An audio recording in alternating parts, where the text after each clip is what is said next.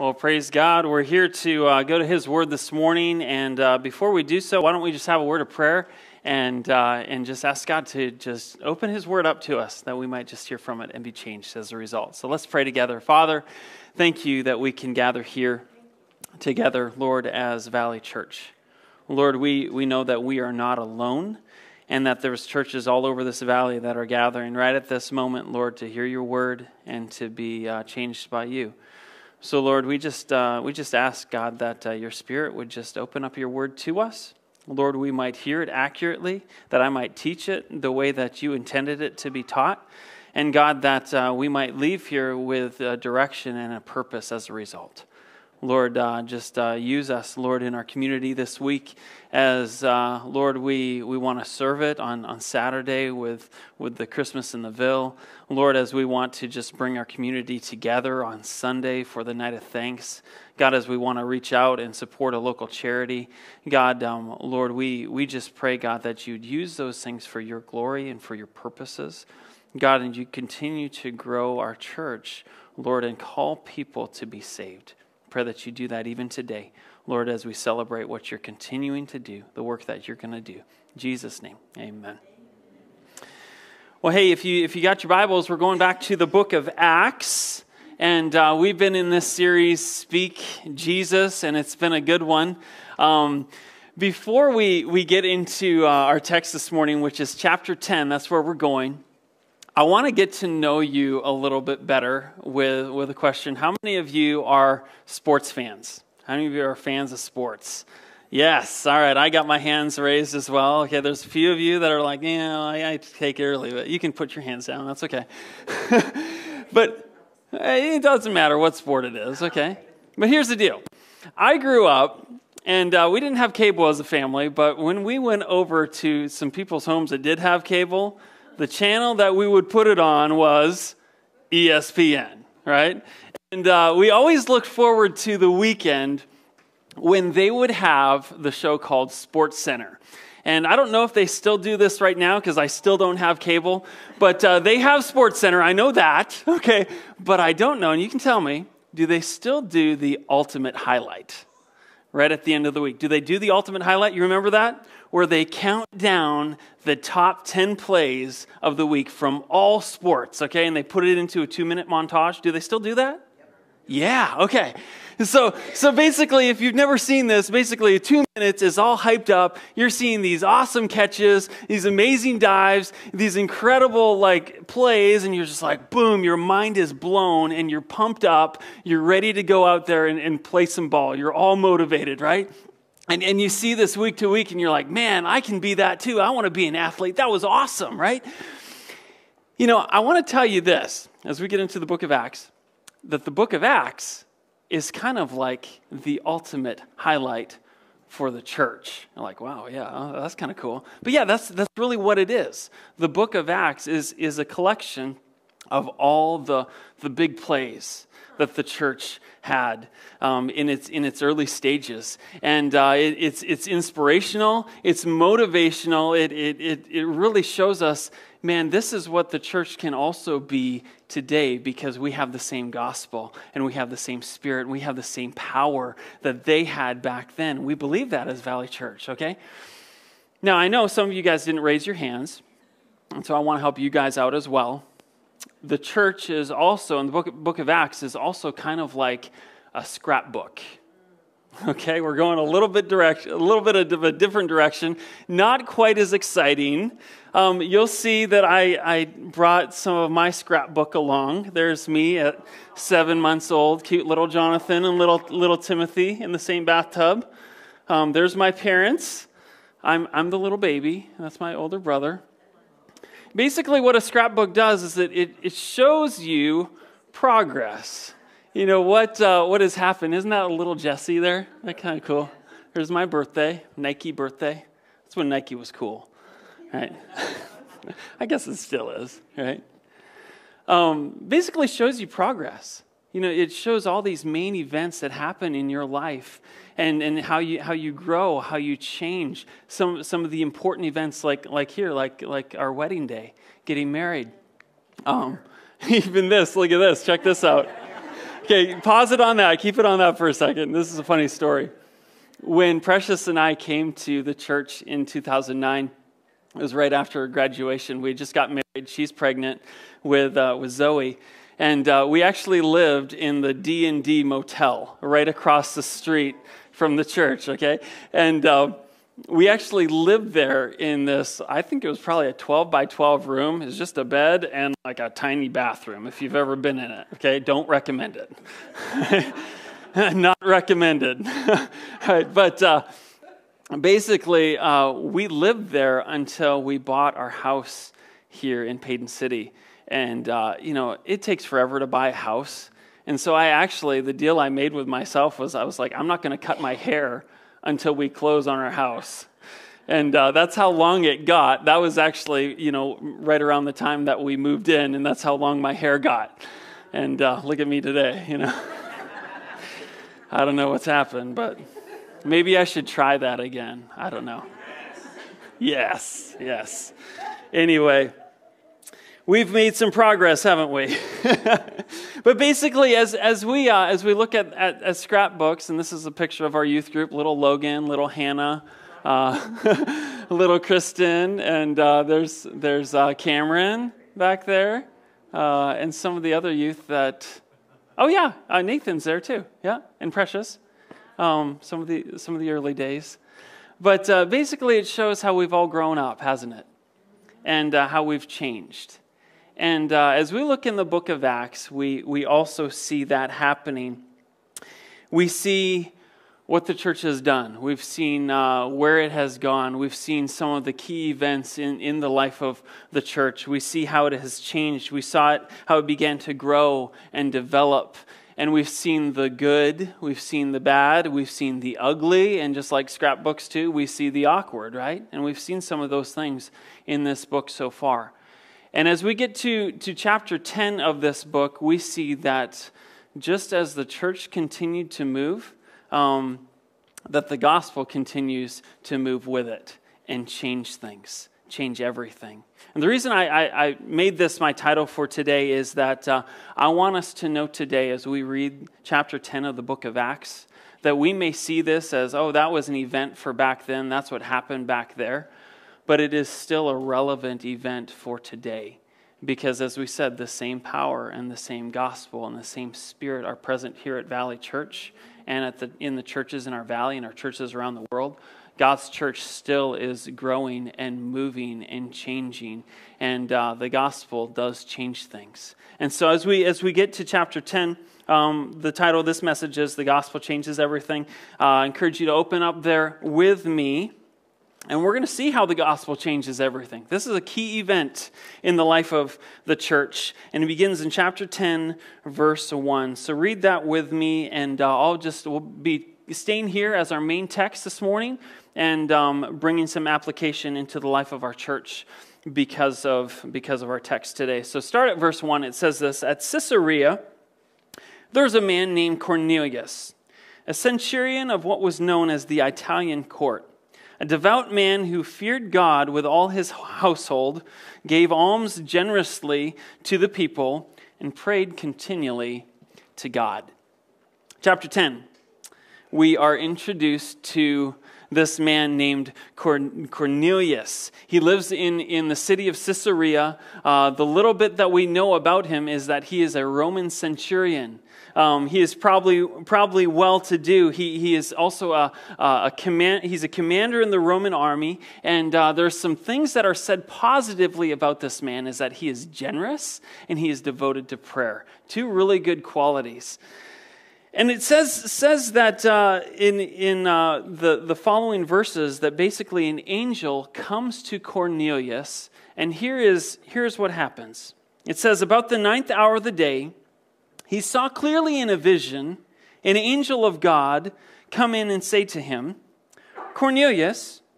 And he stared at him in terror and said, What is it, Lord? And he said to him, Your prayers and your alms have ascended as a memorial before God. And now send men to Joppa and bring one, Simon, who is called Peter. He is lodging with one Simon, a tanner, whose house is by the sea. When the angel who spoke to him had departed, he called 2 of his servants and a devout soldier from among those who attended him. And having related everything to them, he sent them to Joppa. Now, what we see from Cornelius is he has this supernatural experience. An angel of the Lord appears to him, and this angel has a command.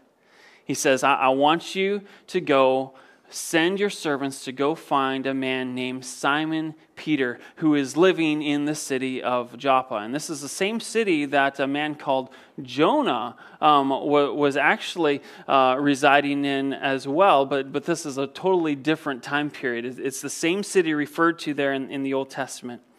And I really love it because here Cornelius acts just like a soldier.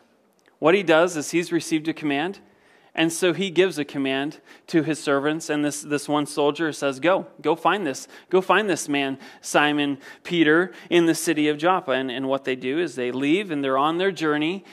And the next verse says that while they're on their way, we change scenes. Something happens. Verse 9, keep on reading. It says, as they approached the next day, as they were on their journey and approaching the city, Peter went up on the housetop about the 6th hour to pray. And so you'll notice we've changed scenes. We've moved over to Joppa. We've seen Peter. He's on the housetop of where he's residing, and he goes up there to pray. And it says there in verse 10, and he became hungry and wanted something to eat. How many of you, when you come to church, all you can think about is lunch? Yes! All right, we have 2 people that are honest here. In Valley Church, all right. But here's something you might relate to. It says that not only was he hungry, it says, but while they were preparing it, he fell into a trance.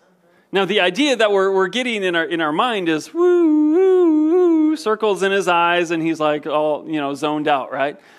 And I don't know exactly if that's what is the accurate meaning of Scripture right here. Maybe it was just a polite way of saying that Peter fell asleep while he was praying, okay? How many of you, maybe on that side, have great intentions of going somewhere and, kneeling down and praying, and then, you start your prayer and it's, you just fall asleep? How many of you are like that? Yes! Okay, we have a few more honest people here with that. I'm like that too. But man, I love Peter because he's just this normal dude. He's getting hungry. He's falling asleep, okay? And it says that God had something to show Peter here in this vision. Verse 11, keep on reading. It says that he saw the heavens opened, and something like a great sheet descending, being let down by its 4 corners upon the earth. In it were all kinds of animals and reptiles and birds of the air. And there came a voice to him, rise, Peter, kill and eat. But Peter said, by no means, Lord, for I have never eaten anything that is common or unclean. Now, we don't totally understand what's going on because we're not back in that culture, and something that we need to do is understand the Jewish culture during that time to really understand Scripture. See, for Peter, when he said that these were all kinds of unclean animals being let down from the sheet, basically in their culture, God had given them some commands about cleanliness and said that there are certain animals that you are not to partake of. If you read through the Old Testament books of Exodus, Leviticus, and Numbers, you'll see in their law there are some laws about the cleanliness of how you eat, and there are certain animals that were listed as unclean. And so the sheet is descending with all these unclean animals, and the Lord is saying to Peter, kill and eat. And Peter's like, no. Why would I do that? I'm a good Jew. I'm not going to do that. I'm not going to disobey the Lord. I mean, he told me to, follow these commands, to not make myself unclean by touching these kind of animals, by eating these animals. So no, I'm not going to do it. How does God respond? Verse 15. It says, the voice came to him again a second time. What God has made clean, do not call common." And this happened 3 times, and the thing was taken up at once into heaven. You'll notice Peter is being told by God, "Do not call these things unclean, which I have made clean." Don't call them unclean anymore, because I have made them clean. What does that mean? What does that mean? It means that Jesus is the one who can change your identity. The gospel redefines our identity. And that's what Jesus did. And I believe that there's an example here, first of all, before we go to ourselves in the life of Peter. Because there's something that I believe that we can see in the text. It says that this happened 3 times. There, you notice that. It's a little detail, but I think it means a lot. In verse 16, you'll notice it. It happened 3 times, it says. 3 times it happened. And there was 2 other events in the life of Peter that I can remember just off the top of my head that happened 3 times for him. Do you remember that? Peter was a disciple of Jesus. And he was kind of a bold and courageous guy, but also liked to stick his foot in his mouth, right? You remember him? And the night when Jesus was betrayed, it says that Jesus actually, as they were gathering with his disciples, he told Peter, he said, "Peter, you're going to deny me 3 times. You're going to deny me 3 times before the cock crows, before the rooster crows, before the morning, the sun comes up." And Peter's like, "No, Lord, that's not going to be me. I'm not going to deny you." Well, wouldn't you know, Jesus is arrested.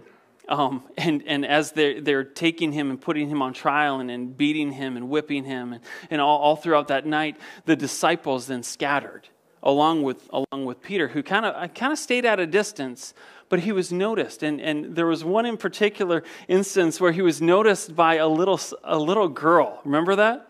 He's in the temple courts where this trial is taking place, and this little girl asked Peter, "Hey, I notice you. You're one of his disciples, aren't you?" And Peter, to which he responds, "No, I don't even know the man." And they keep on persisting. "Well, yeah, we saw you with him." And he starts swearing that he doesn't even know Jesus. "I've never even met this man before." That's the way he responds. And all of a sudden, he hears that cock crow, signifying that what Jesus had said about him took place. He was a coward. He went away in shame, and it became part of his identity, I believe, because he became known to himself as the one who denied and left Jesus. And I'm sure there was incredible shame that he felt in that moment, in those days following. But the story didn't stop there. Because as we know, Jesus was crucified for our sin. He died, he was buried, and 3 days later, he rose again from the dead. But that's not the 3 I'm talking about, because what happens is that a few days after Jesus rose from the dead, it says that the disciples were all together, and Peter says, "Let's go fishing. Let's go back out on the water. Let's take our fishing boats out, and let's see what we can catch." Well, they go fishing all night long, it says, and they are skunked. They catch nothing. And you know what's worse than catching nothing? Some of you fishermen will understand this. When someone pulls up alongside you and is like, "Hey, how many did you catch?" That's worse than catching nothing. Because you're like, "Oh, man." What happens is there's a man on the shore. He's walking along, and all of a sudden, he's calling out to them on the boat, "Hey, guys, how'd you do last night? Did you catch anything?" And they're like, "Seriously, someone asking?" "No, we got nothing. All night, nothing." He's like, "Hey, cast your net on the other side of the boat." I'm like, what does he know about fishing? What in the world? He doesn't even look like a fisherman. Random dude. Well, they're like, "Oh, what could we lose?" And so they pull up their net, they put it on the other side of the boat, and all of a sudden what happens? It starts filling up with fish, doesn't it? And the net is so overflowing with fish that it's going to start breaking. They call the other boat to come on over, and they start hauling this big catch of fish in, and the boats are actually so full that I think the scripture says they start to almost sink. And Peter actually, at this moment, as they're handling all these fish, he looks back at the shore, and he's like, That's Jesus. What in the world? And so it says he strips his outer garment off, he jumps in the water, he swims to shore, and there Jesus is with a campfire and breakfast already cooking on the fire. Okay? Like, what? How'd you do that? Well, they all sit down together, they have breakfast together, and then Jesus pulls Simon Peter to the side because he knows that he needs to talk to him. And the question that Jesus had for Simon Peter was this: Simon Peter, do you love me?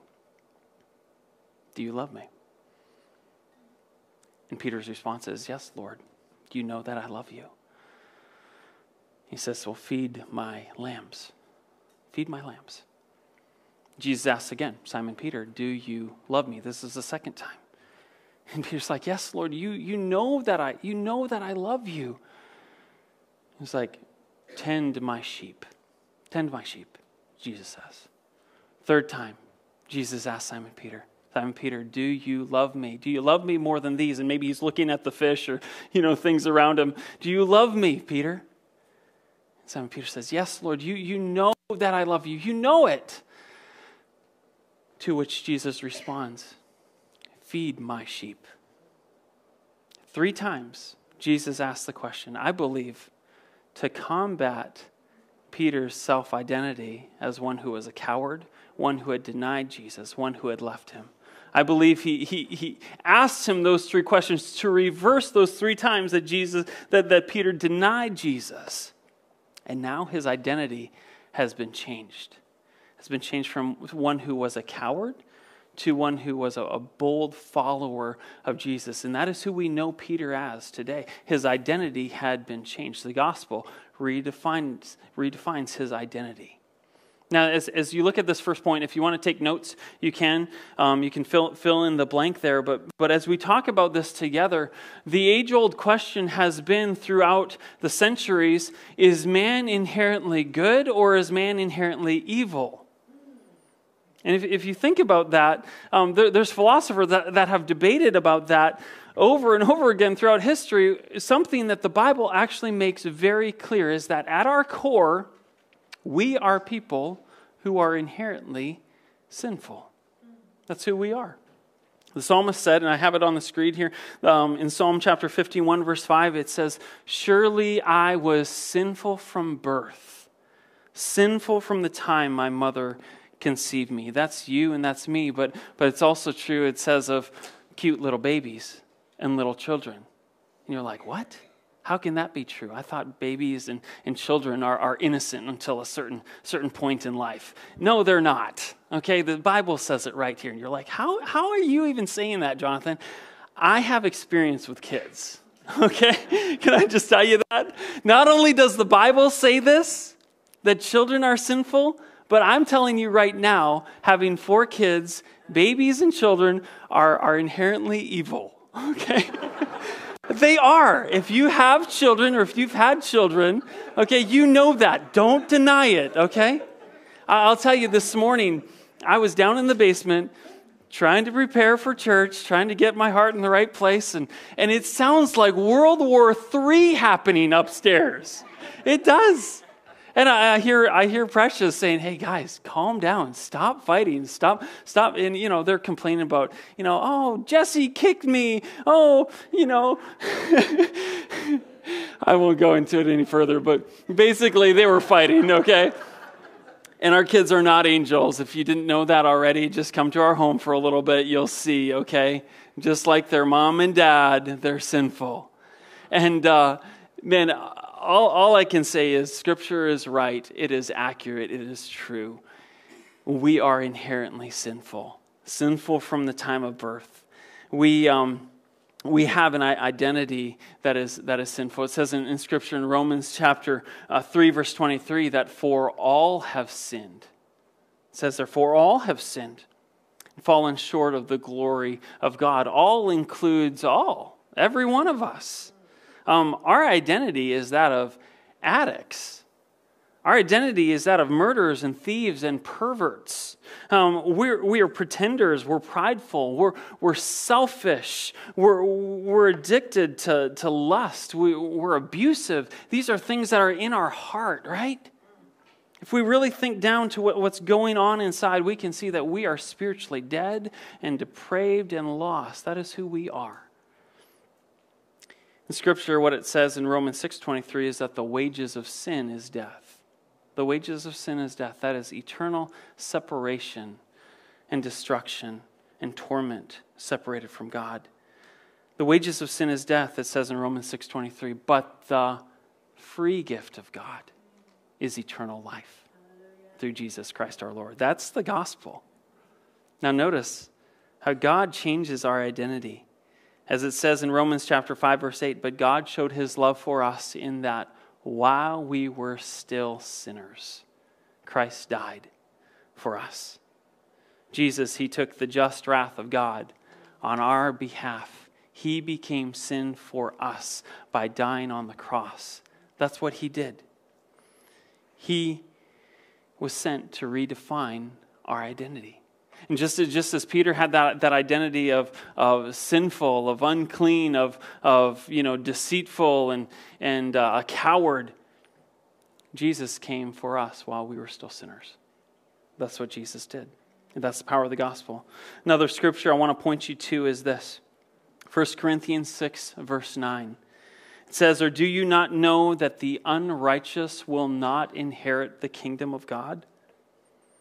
The unrighteous will not inherit the kingdom of God. So that's you and that's me. Okay? Do not be deceived. Neither the sexually immoral, nor idolaters, nor adulterers, nor men who practice homosexuality, nor thieves, nor the greedy, nor drunkards, nor revilers, nor swindlers will inherit the kingdom of God. Now you may read through that and you're like, oh, we talked about that in church? And you're like, oh, that's horrible. Those are horrible kind of people. But if you think about it deep enough, I guarantee you, as you read that list, you'll go through it and you'll start checking things off. Guilty, guilty, guilty, guilty, guilty. Maybe there's something that you haven't done, but man, in the majority of those cases, those things are right down deep in our heart, aren't they? Yeah. Read through the Gospels in Matthew chapter 5, you'll see that Jesus says, if these things are in your heart, you've committed them. We're all guilty before God. And that's why Paul goes on in 1 Corinthians chapter 6 to say this. And such were some of you. Such were some of you. But you were washed. You were sanctified. You were justified in the name of the Lord Jesus Christ by the Spirit of our God. I love what he says there. He says, but such were some of you. It's past tense. This is in the past. This is who you were. This is not your identity anymore. You were washed. You were cleansed of your sin by the blood of Christ. You were sanctified. That means to be set apart, to be used for a good purpose. It also says that you were justified. That's a legal term. It means to be declared innocent. So yes, your identity is as a sinner. But as Jesus has come, your identity can be no longer a sinner, but as a son or as a daughter. The gospel changes our identity. Moves us from being unclean to clean. We have a new identity in the gospel. So just to come back to our text this morning, as we've read it, as the sheet has descended from heaven with all these unclean animals, and Peter is being told, hey, kill and eat. You know what this represents is it represents you and I in our uncleanliness before a holy God. How we have a new identity in Christ, that we can be partakers of the gospel as well. As we move on, we see that Peter is going to need to understand this because he's going to be in the middle of a difficult situation. As we go on to our second point in verse 17, we see that not only does the gospel give you a new identity, but the gospel breaks down barriers. The gospel breaks down barriers. And that's the second point that if you're taking notes, you can write down. As we see the story continues on in verse 17, and it says that while Peter was inwardly perplexed as to what the vision that he had seen might mean, behold, Men who were sent by Cornelius, having made inquiry for Simon's house, stood at the gate. And they called out to ask whether Simon, who is called Peter, was lodging there. So these servants had arrived. They're standing at the gate. They're asking for Simon Peter. And it says, while Simon Peter was pondering the vision, the Spirit said to him, "Behold, 3 men are looking for you." So God is in this. He's telling them. Verse 20, he says, "Rise and go, and accompany them without hesitation, for I have sent them." And Peter went down to the men and said, "I am the one you are looking for. What is the reason for your coming?" And they said, "Well, Cornelius, a centurion, upright and God-fearing man, who was well spoken of by the whole Jewish nation, was directed by his holy angel to send for you to come to his house and to hear what you have to say." So they invited him in to be his guests. Now, at first glance, as we've read through this text, this seems like a pretty normal interaction. Apart from the angels, apart from the vision, there's servants coming into Joppa and Peter's welcoming them into their home. Okay, well, yeah, Peter, thank you for your hospitality. Okay, that's basically what we're seeing. That's what we see on the surface. Again, we have to understand this from a Jewish context.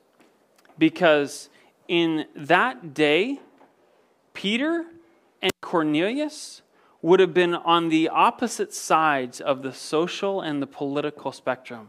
They would not have been friends. They would not have been able to associate with each other. It would have been looked down upon greatly by doing what they were doing. See, I don't know if you know this, but basically there was first of all, a social barrier. Cornelius was part of the Roman Empire. He was a commander in their army, and the Jews were being ruled over by Rome during that time. And so obviously, someone like Simon Peter, being a Jew, and the rest of the disciples and Christians, they would have hated the Romans because of high taxation, because of the oppression that they put upon them. They would have hated each other, okay? So there was a social barrier that was happening. Second, we know that there was also most likely an economic barrier because Cornelius, he lived in Caesarea. Caesarea was basically a beachside town. It was a place where people that had money lived. Rome had poured a lot of money into tourism there. They had built a lot of really nice buildings. Cornelius, he would have had a pretty nice salary. He would have had a pretty nice home. He would have had vacation. And here we have Simon Peter, who is homeless, who's living with whoever would take him in, who does not have much of an education, who is probably looked down on society. And here we have these two kind of people coming together. There was an economic barrier that was coming in between them. But also, thirdly, I believe that there was also a racial barrier happening, as we alluded to before. When we saw that sheet descend and these unclean animals, that represented those animals, obviously, that were on the do not eat list for the Jews. But it also represented that there are people that are on the do not associate with list. Those people specifically are anyone that is a non-Jew, a Gentile. And for Cornelius, he was a Gentile. For his servants and that soldier that went along with him, they were all Gentiles. And here, Cornelius was inviting them into his home. He was breaking a social barrier by doing that. He was breaking that down. And it says that they stayed the night. After they stayed the night, and in verse 23, that the next day, that he rose and went away with them, and some of the brothers from Joppa accompanied him. And on the following day they entered Caesarea, and Cornelius was expecting them and had called together his relatives and his close friends. He's taking the whole community there, his close friends, his relatives, saying, "Hey, come and meet this guy." And when Peter entered, Cornelius met him and fell down at his feet and worshipped him. And Peter lifted him up, saying, "Stand up. I too am a man." Good for him. That was wrong for Cornelius to do. He just didn't know.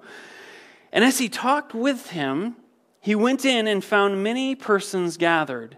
And he said to them, "You yourselves know how unlawful it is for a Jew to associate or to visit anyone of another nation. But God has shown me that I should not call any persons common or unclean. Okay, can I tell you why this whole passage makes the ultimate highlight reel? Is that up until this point, Christianity had not spread outside of Jewish culture for the most part. And here by Peter coming into the home of a Gentile, he was breaking down social barriers for the gospel. See, Jesus had made it clear he had come for all. For God so loved the whole world, the world, that he gave his only begotten Son, that whoever believes in him should not perish, but have eternal life. That was everyone, whoever. Jesus made it pretty clear in his ministry how he did that, okay? But for some reason, Jesus' disciples had operated in a way where they had kept the gospel centralized to basically Jerusalem and the Jews. And it wasn't until persecution happened that they started to spread into other nations. And so as persecution happened, the seeds of the gospel spread, and it also spread to non-Jews. And so we see as Peter, and this is why it makes the ultimate highlight reel, as Peter shared the gospel with Cornelius and his whole household and broke that barrier, we see that it opens the door for barriers to fall in the rest of the book of Acts, and for the gospel to go forth into all the world as Jesus had told them in Acts chapter 1. And it was totally in line with what I would say is the way that Jesus went about his own ministry, if you really think about that. Because too often when we read the Bible, we think of it through this Western lens of, oh, well, there was always, equality and respect, and, there was, we don't have, the things back then. Well, back then, basically what was going on was there were major racial barriers, as I talked about, between the Jews and the Greeks, between Jews and Gentiles. These people did not associate with each other. We can think of it today like the racial problems that we have going on. And what Jesus did is when he came to this world, he welcomed all.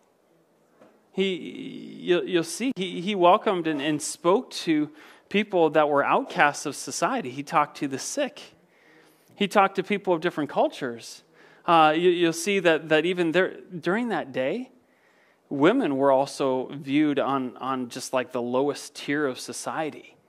You'll see that if you read Plato or Aristotle, you'll see that in their philosophy, they didn't think much of women during that day at all. And Jesus embraced them. He involved them. He valued them. Just like he valued people from all different cultures and races. And that today, we look at it and we're like, oh, that's a no-brainer. But can you see that that's what Jesus brought into the world? He changed society in that way, so extreme that that's what we have today. He brought value to people. He changed their identity. And Christianity spread throughout the known world because of it. As we read on in this text, it says in verse 35, and we'll just skip over there. I'll skip down to that portion. It says, so Peter, he opened his mouth, it says. Actually, this is 34. He opened his mouth and said, truly, I understand that God shows no partiality. God shows no partiality. But in every nation, anyone who fears him and does what is right is acceptable to him. I believe that's the key to this whole passage. Jesus makes us acceptable to God. Can I tell you, you may be here and you may be feeling unworthy, unclean. What Jesus did is he came to break down the barrier of sin for you by sacrificing himself on the cross. We see that not only did Jesus break down the barrier of sin, he broke down, as we talked about, the barriers of race and nationality. He broke down barriers between men and women. He broke down barriers of tradition. He broke down barriers of age. He broke down barriers of social status because Jesus accepted the sinner.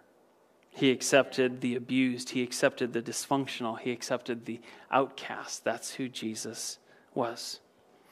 And here's the thing. If Jesus accepted us, we as Valley Church are called to accept one another. Scripture points us to that in Romans chapter 15:7. It says, "Therefore, welcome one another as Christ has welcomed you for the glory of God." You know that we glorify God when we welcome people who are different than us into our fellowship. That's the beauty of the church. When we see, man, if Jesus can change me, he can change you. Who am I to withhold the gospel from you? Let's not say people's no for them just because they're different. That's the gospel, okay? And can I just say, as your pastor, I am very proud of this church, Valley Church, for having a heart for the lost, having a heart for those that have been beat down, having a heart to break down barriers of tradition, having a heart for breaking down barriers of men and women. That's a big one, guys. Praise God. Okay, because we believe that everyone is part of this church. Everyone has been gifted, spiritually gifted, to use their gifts for the glory of God. You know, men, we don't have to dominate. That's part of the curse, right? We don't have to dominate women. And the blessing is that Jesus showed no partiality. He didn't say one is better than the other. No, we're all equally valued. We're all one in Christ. And that is beautiful. I'm proud of Valley Church for also breaking down barriers of age. That this church is not just a church for young people. This church is not just a church for old people. It's not just a church for families, not just a church for singles or married people. It's a church for all. And so we continue to do that. I'm proud of Valley Church for also breaking down barriers of dress. Can we just say? Isn't that fun? Yeah, you don't have to look a certain way. You don't have to come to Valley Church a certain way. You can come how you are. Absolutely. Come as you are. And don't leave the same. Be changed by the gospel, okay? I'm proud of Valley Church in that way. Every week when we come together, we are an incredibly diverse and unique group of people from all kinds of different backgrounds, work experience, family experience, relationship experience. But man, our beauty is actually found in that diversity, in our unity, in our diversity. And that's what God designed his church to be. Okay, so the gospel gives you a new identity. If you've trusted in Jesus, the gospel gives you a new identity. Number 2, the gospel breaks down barriers. And then number 3, and we're going to end with this. We're going to read the rest of this passage. The gospel creates community. And we're going to see this as we end. You may think as you're sitting here in church, man, I really don't have much in common with other people. I don't relate well with many other people. Can I just tell you that's okay? Because you don't really have to relate with other people in your own experience. You just have to relate to them in relationship to the gospel. That's what brings us together. Okay? So that's what Peter went on to preach to Cornelius. And we're going to end by hearing the gospel. Are you ready for it? Verse 36. As for the word that he sent to Israel, preaching good news of peace through Jesus Christ. In him we have peace. That's the gospel.